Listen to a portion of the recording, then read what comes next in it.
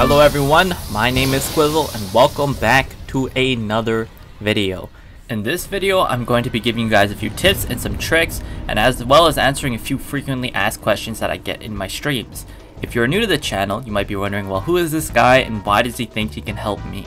Well, my name is Quizzle, and I think I can help you out because, well, I'm the first person to beat this game on classic mode, and I've also beaten the game using a knife only, with the exception of the final boss. So here's a list of the frequently asked questions that I get. I'll just be answering them really quickly. So number 1, what does each mode unlock after you beat it?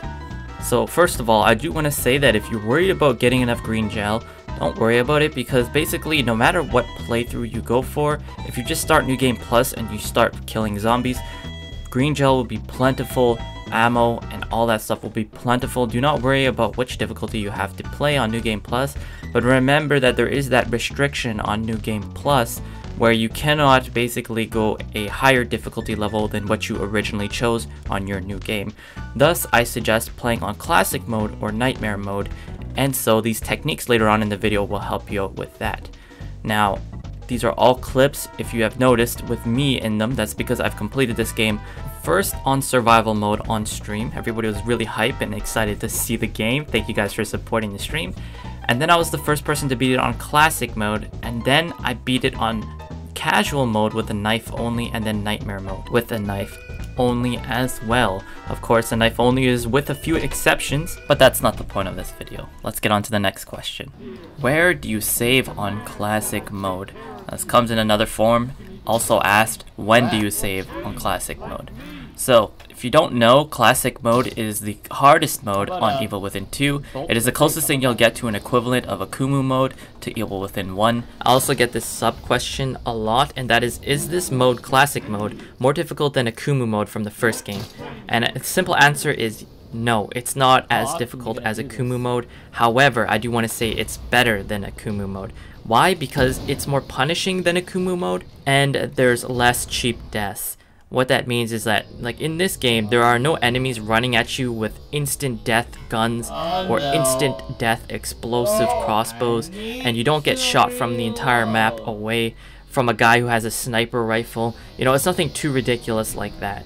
And that, I feel, is a very fair, and the majority of gamers would enjoy a classic mode experience versus a ton of cheap deaths. I feel like that's appeals to a very niche or niche type of individual. So again, I do think it's a better decision. They made a good decision by not putting those enemies in the game and having less cheap deaths like that.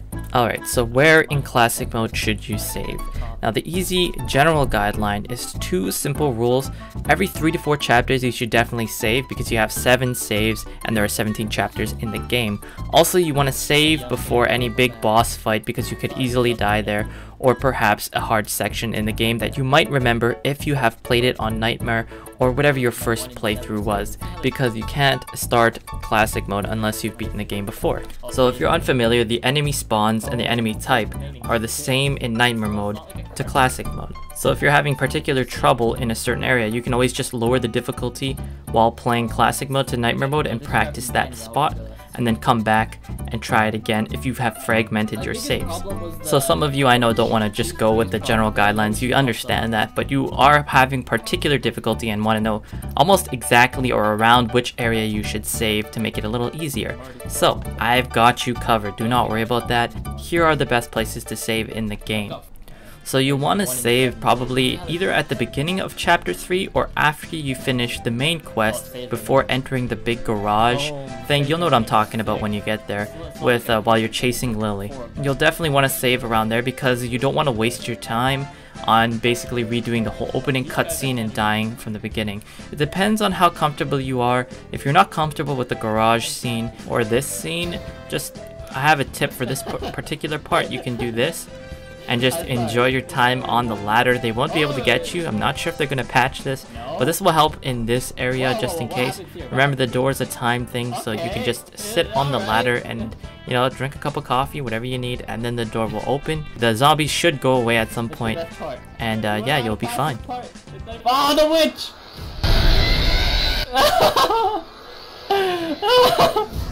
So before you save or after you save, I do really want to mention quickly that there is this minigame and it has some amazing rewards. I definitely suggest completing this minigame and getting all of the achievements, all of the collectibles that you can from it. And in classic mode, they give you a lot more herbs and a lot more gunpowder than any other mode, making this very, very valuable. So make sure you do it before you save or after you save, before heading to the next area, or you could save it for later depending on what you decide. So for your next save, or even possibly your first save if you've been really confident and didn't need to save for the first few chapters, this is where you would want to save next, because it's right before you're about to enter the Obscura area. There's a bit of a gatekeeper, so you'll definitely want to save here just to be safe. And yeah. Alright, so your next save is going to be around chapter 7, chapter 8. So you can either save right before you enter the theater, before the paintings to enter the theater if you think you might die there, or right before fighting Stefano, depending on your confidence level. This is definitely the area you want to save in because, well, there's a lot of things that can instantly kill you on the way opening the theater, or perhaps in the theater itself you could die instantly. After beating Stefano, you should be in an area like this after some little while. And my advice to you here is never to rush opening this gate. Kill everything before you open this gate. Otherwise, this might happen to you. No! No! Oh no! Alright, so for this area, I definitely want to give a few tips. Use the barrel, shoot the oil so that it goes on fire, and light up the zombies. You don't always have to save it until the witch part or the crawler part. You can use it right away if you so choose. There's a syringe on the chair, and there's also a syringe in the back in one of the boxes.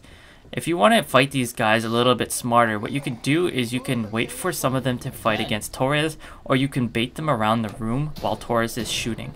After going through a bit of a stealth mission through these flame guys, you'll get here to Torres' safe room. Inside her safe room are a bunch of things, you can pick them up, but you'll definitely want to save either here or on the way to getting to O'Neill after listening to the residual memory with Hoffman in it.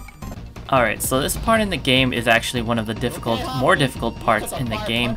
I suggest using a smoke bolt because that is probably one of the most powerful items in the game. If you can, try to focus upgrading that to its 3rd upgrade level. What that should do is allow you to sneak kill after using the smoke bolt.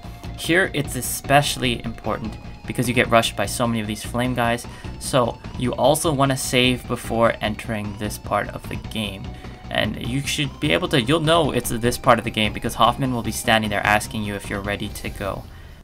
Alright, so if you've been following my suggestions on when you should save, you should have about 2 saves here, or 1 save if you had to use a save before the box heads and Laura fight.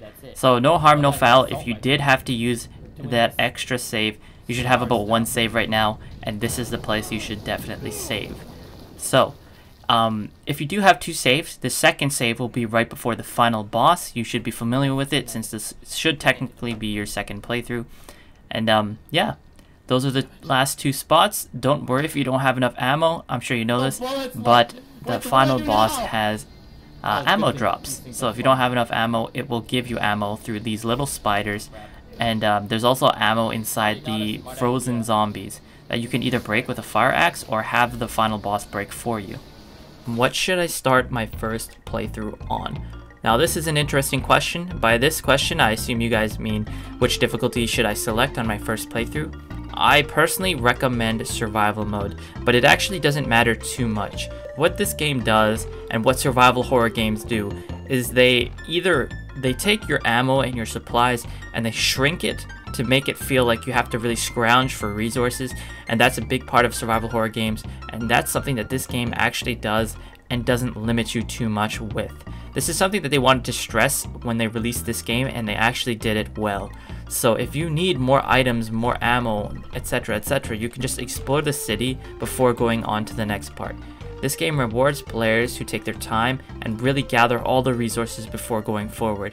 If you do so, you'll have an easier time progressing through the game compared to somebody who just ran through the game from start to end with no supplies whatsoever. that's going to be it for my coverage on Evil Within 2. If you guys found it helpful, be sure to hit that like button, subscribe if you're new, be sure to check out the channel before you hit that subscribe button. I've got tons of different types of content, and yeah, I'm definitely going to be covering more AAA games as the year progresses. So if you're interested in my coverage, be sure to hit that subscribe button. We'll be doing it for Super Mario Odyssey next, and I can't wait to see you guys in those streams and in those videos. So have a wonderful day, and I'll catch you in the next video. Peace, guys.